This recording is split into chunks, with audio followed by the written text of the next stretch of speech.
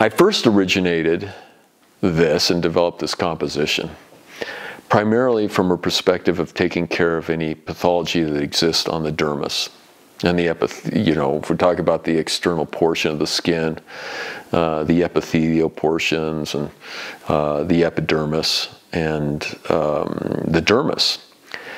And as an integrative practitioner and involved in biochemistry, I designed a process that basically is revolved around something called tropocollagen. Tropocollagen is essentially the basic makeup on how 28 different types of collagen within our body is developed.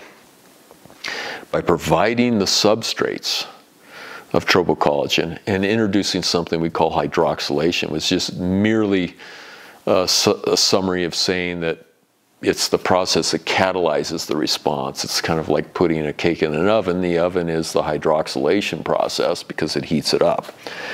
We were able to design, or I was able to design, a process with very promising results. And this process delivers the tropocollagen mechanism within the skin when applied topically. So, why is this important? Number one, it's not that it just diminishes wrinkles and lines, as tested and seen by Estee Lauder, which this was trialed by. But number two, it has a great advantage in promising conditions of potentially helping things like solar keratosis, actinic keratosis, which are precancerous lesions within the skin or within the skin. Number one. Number two is diminishing hyperpigmentation. We call it melasma. And number three, addressing something called telangiectasia, which are the dilated capillaries that we oftentimes see on people's faces, particularly alcoholics or people indulged in alcohol.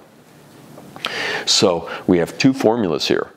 One uses a hydroxylation process as a vitamin C, which vitamin C is a hydroxylation process. That's why it's so important for us to some degree as a vitamin. And number two is alpha-ketogluteric acid or glutaric acid. It's basically abbreviated as AKG. And AKG is a hydroxylation as well. But the difference is it doesn't amber. So with vitamin C, people are aware that vitamin C will amber over a period of time. And this has to do with how ascorbic acid receives oxygen. It's harmless. It just, some people don't want to look like they've been in the sun or tanned.